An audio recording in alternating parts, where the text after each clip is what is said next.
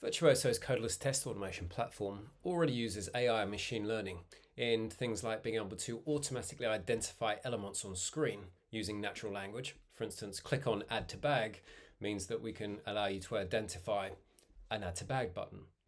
But also in our self-healing. So machine learning driven algorithms, which on every execution allow us to identify if elements are still the same, but behind the scenes, things like the selectors are changing. For instance, here we have an element in a grid where the selectors have changed, and Virtuoso is using machine learning algorithms to be able to automatically heal those, where you see each of these sticking plasters. What we've also added is an AI-based extension assistant. Now, firstly, what's an extension in Virtuoso? Well, we allow you to extend our natural language by creating your own natural language.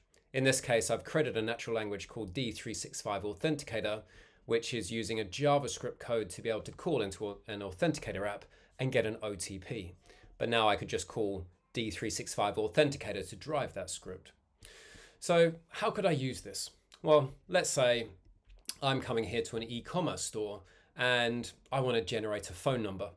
And because I don't really mind what that phone number is, it can be random. So what I want to do is I want to say, let's put in random phone number. Now to do that, what I want to be able to do now is create a natural language command to do that. Maybe random phone number. But of course, because this is quite specific, we as Virtuoso haven't created that because you're probably going to want a very specific format. So we say you can extend the platform using JavaScript. But what if you don't know JavaScript? So let's go ahead and create a random phone natural language extension. And now I'm going to need to create some JavaScript to drive that. So instead of relying you to go and learn JavaScript or go and find somebody who knows how to do that, if we click on our assistant here and say, create a random phone number in, let's say, 1-xxx-xxx-xxx-xxx format, so a US phone number. And I'm going to say format. When I click on send, it will go ahead and generate using AI the JavaScript for me, which I can then add into my extension.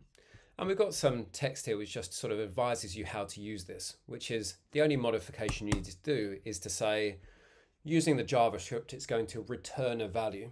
So we just have to store that in Virtuoso by saying, return the value into phone number, because that's the variable here that I'm using. Once I've done that, I can save this. So now I've created my own natural language.